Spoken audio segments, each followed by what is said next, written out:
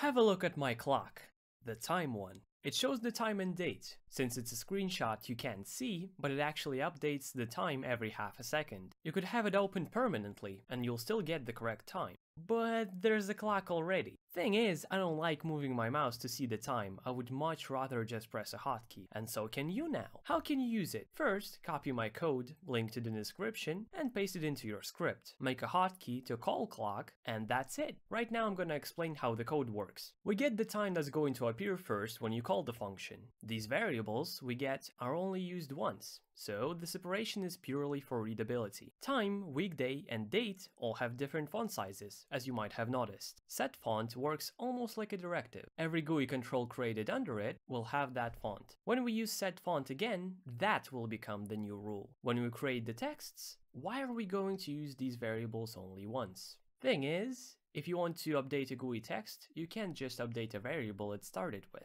These variables are only the starting values. For us to change the text later, we get the text GUI objects and change their text property. Using the function object of these 3 lines, we run them every half a second. Right now we have 3 things to take care of. We have to make sure the GUI is destroyed when it's closed, make it easier to close it using escape, and remember to delete the timer we set. If we forget to delete it, once the GUI is destroyed, we're gonna get an error. So when we press escape or close the GUI, we run destruction. That does 3 things: delete the timer, disable the hotkey we made, and destroy the GUI. That's it for today. Goodbye.